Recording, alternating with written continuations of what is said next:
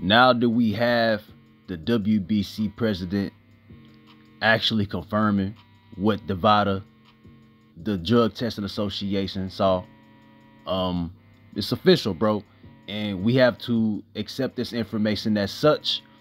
And it's disappointing, bro, because Ryan was doing all those antics, and then it seemed to be that he proved the haters wrong, right? And you know, I had no horse in the race. I didn't necessarily want him to lose or win. I didn't care. I wanted to see a great boxing match. But with this information that has gotten taken away, it wasn't a fair fight, bro. And the only thing that could save Ryan Garcia from this is that he can say he didn't know that it was in his system, right? But it's still gonna look bad. And the more we look into all the things that he did, bro, it's going to look like he was having roid rage. So everything is adding up. Everybody was saying, oh, Ryan Garcia, his mentality, we don't think he's ready for the fight. His mental health is at question. This pretty much just proves why it could have been, right?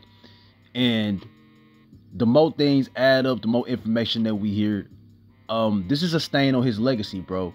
You know, because, you know, there's other fighters in all combat sports that kind of, you know, he ain't the only one ever to have pop with PEDs, bro.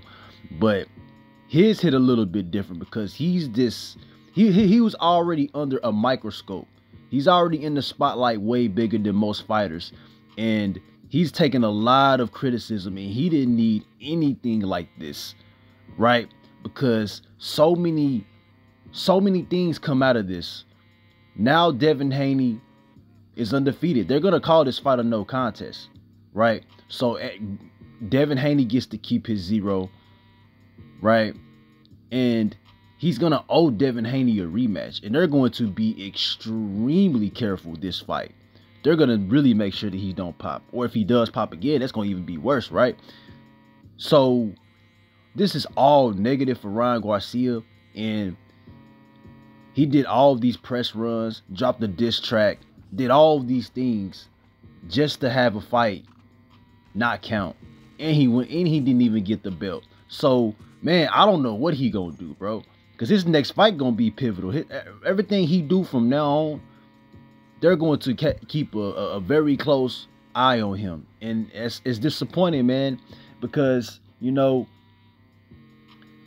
it was a good story, dog. It was a good story. And however it happened, whether he cheated and didn't know or whether it was accidental, it don't even matter, man. It don't even matter, bro. And I still want more information to come out. As far as I just want to know, like, the specifics. I just need to know, like, because this is gonna be a topic, I feel, for months now.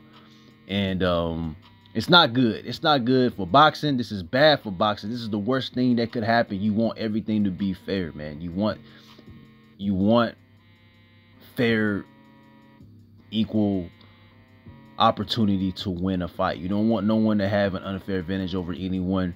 We all know a lot of fighters do it. That's not even the point. The point is, Ryan is the one that got caught, whether he did it purposely or not. Regardless, like, it's just so much on him that when you just look at everything, it's just like, damn, bro.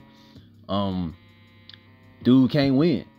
And since it's his life, and since he's basically a superstar, and everybody they just care about him, whether they don't care about him, they talk about him. Everybody talks about him.